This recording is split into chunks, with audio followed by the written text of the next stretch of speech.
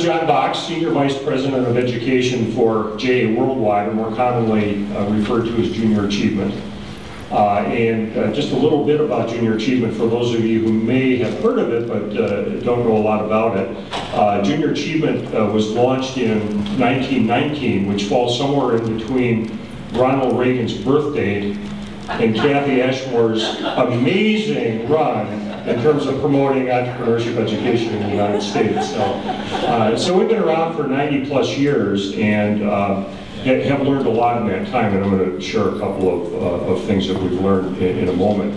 Junior Achievement provides K to 12 programming, so our niche is in the kindergarten through 12th grade realm. Our programming focuses primarily on entrepreneurship, work readiness, and financial literacy, and we see a great interrelationship between all of those three topics.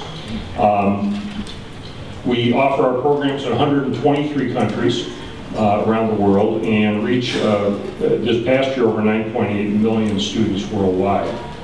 So, taking that into account, so what's JA's secret sauce? Well, there are really 4 different components of what we do that we think are important. One is that we use community members, community volunteers, business people to actually teach our content to students in the classroom.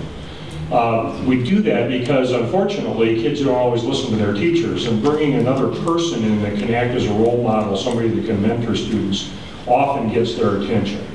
The second thing that we do, and we've heard this many times today already, is that we use an entrepreneurial or a hands-on approach to learning. So it's experiential. It's not just talking about it, it's doing it. The third is that we use a sequential curriculum, and I'm going to talk about that a little more in a second. And then finally, we do focus on knowledge gain, and we focus on skill development, but we also focus on attitudes and behaviors. So let me circle back and talk a little bit about those last two. The whole notion of a sequential curriculum. The content that you teach, and this I hope is applicable to anybody that's providing at least K-12 programming, but probably beyond that as well, that the content you teach has to be relevant to the kids that you're teaching. That's a no-brainer.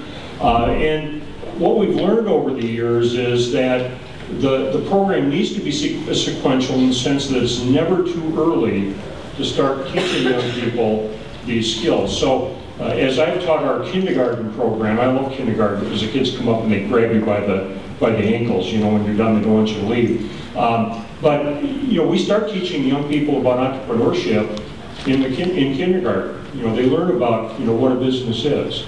And then each year subsequent to that, we have an approach called the spiraling curriculum. So we reintroduce the same concepts year after year after year, but at a developmentally appropriate level. So obviously, high school level, you're going to be a little more sophisticated than you are at the kindergarten level.